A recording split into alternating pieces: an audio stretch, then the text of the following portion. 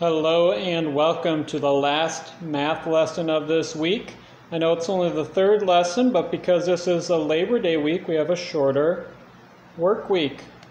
Today we're going to be doing some decimal review. So reviewing what we've learned the past 2 weeks about decimals. All right, let's jump into it.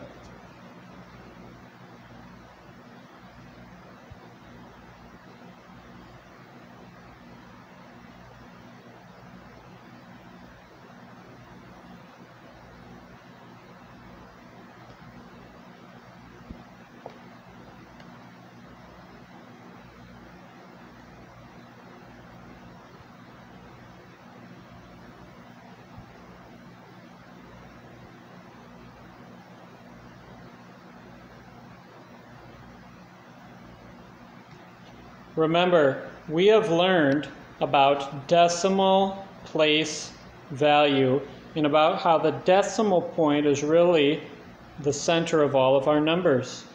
We learned that one place to the right is my 10th place, 2 places is hundredths, and I can remember it by saying tenth.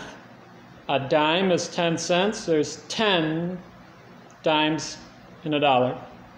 Hundredths, a penny is, you need 100 pennies to get a dollar, so it's 100ths. And we reviewed that one place to the left is my ones place, just like $1. 2 places is my tens place, like a $10 bill. And 3 places is hundredths, like a $100 bill. We also learned about the decimal place value chart. Decimal points right in the middle. Going to my right, I have tenths, hundredths, thousandths.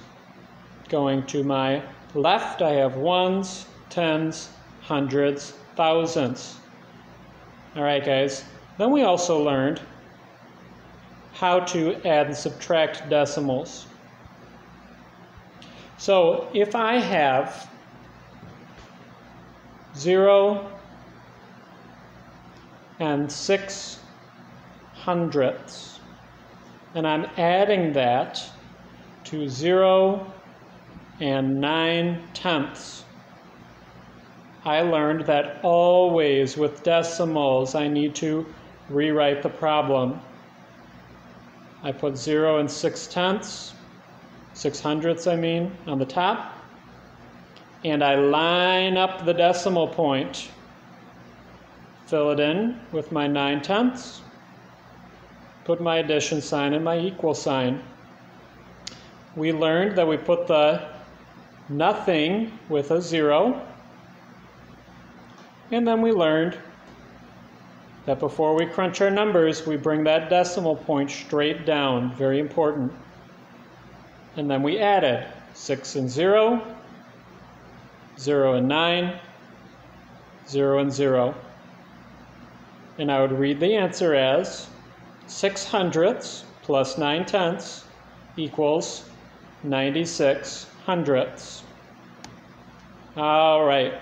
We also learned how to subtract. We learned that when we have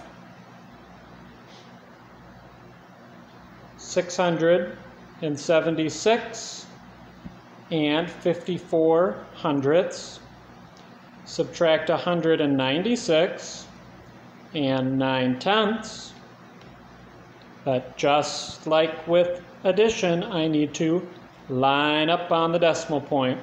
I put the first number on top, 676 and 54 hundredths.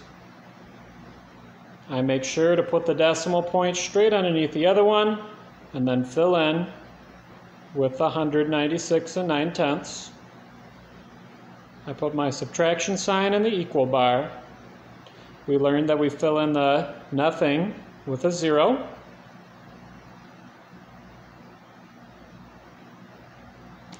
We learned that before we subtract, we got to bring that decimal point straight down. And then we learned to subtract just like we've always been doing. 4 subtract 0, 5 subtract 9, can't do that, borrow from the 6. 6 becomes 5. The 1 goes over here. We now read this as 15. 15 subtract 9 is 5 subtract 6, I can't do that, I borrow from the 7. 7 becomes 6. 5 becomes 15. 15 subtract 6 is 6 subtract 9, I can't do that, I borrow from the 6. 6 becomes 5. 6 becomes 16. 16 subtract 9. And 5 subtract 1. We learn that I read the answer as 479 and 64 hundredths. All right, guys. On your assignment today, you're going to put those review principles into practice, and then you'll notice that the last question, number 15, says stretch your thinking. That's going to be extra credit.